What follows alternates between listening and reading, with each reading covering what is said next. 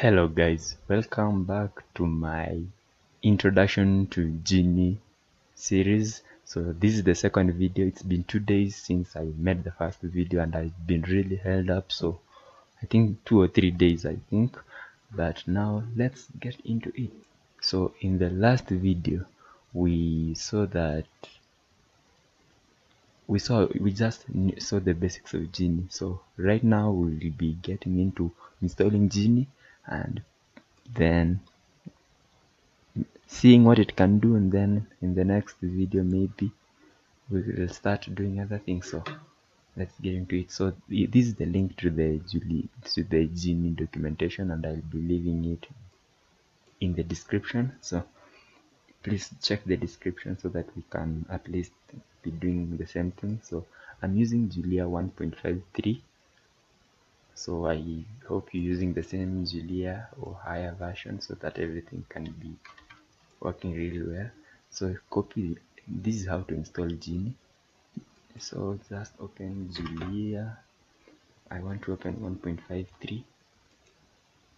so if you want to install Julia, if you want to install a package in Julia, you just need to type this, not just that which is highlighted, the square bracket facing the back that way, and it will open for you the package manager. Then adding it, you just type add Genie and hit enter, and then Genie will start installing. I already have Genie, and so I may not wait for it to finish, but in your case this will start installing Genie and several other packages that supports it and that Genie uses or requires. So you see, it's like trying to update which I already have, but for my case I just, you see, it already found out that I had the version, so it just did leave it there. So I'm back. So if you want to clear, you just hit backspace and it will take you back to Genie. Now we will be using Genie, and again we'll be using Genie router.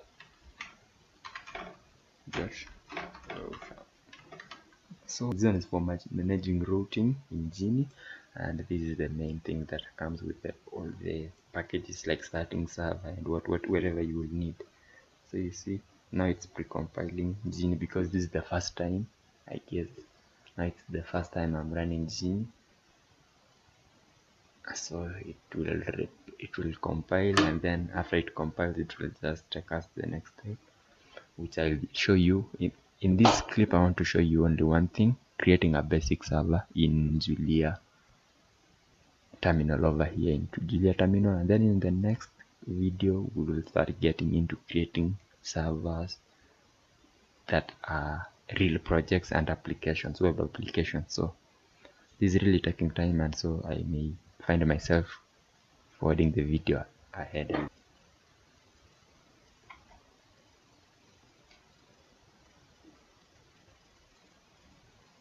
So it took nearly 30 or 40 seconds, so that is the part that I cropped out, almost a minute.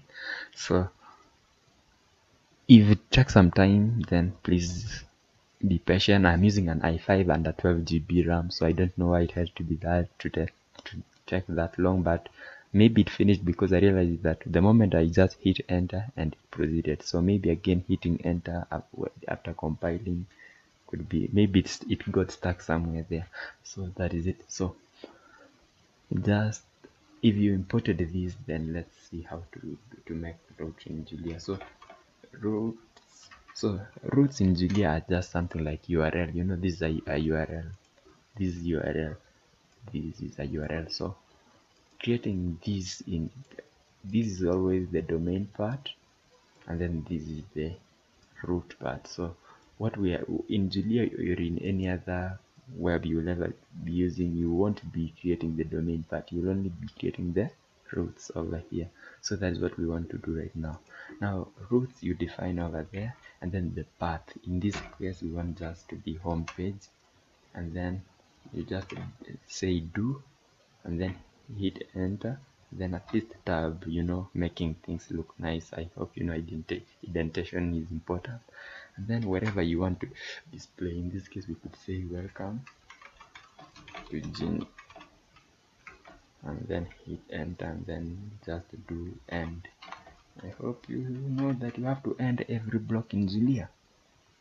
Wherever it's happening, no method matching roots. Is it roots or root? Yeah, it's root, not roots. I'm sorry, it's root single. And then just boot the server.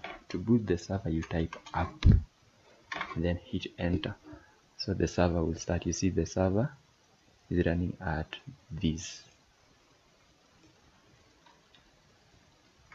So copy that URL and just bring it over here.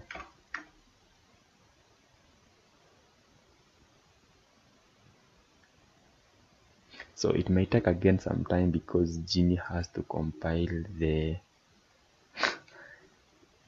code for the server again. So that is basically what Genie does. Before the first run, compilation must be done.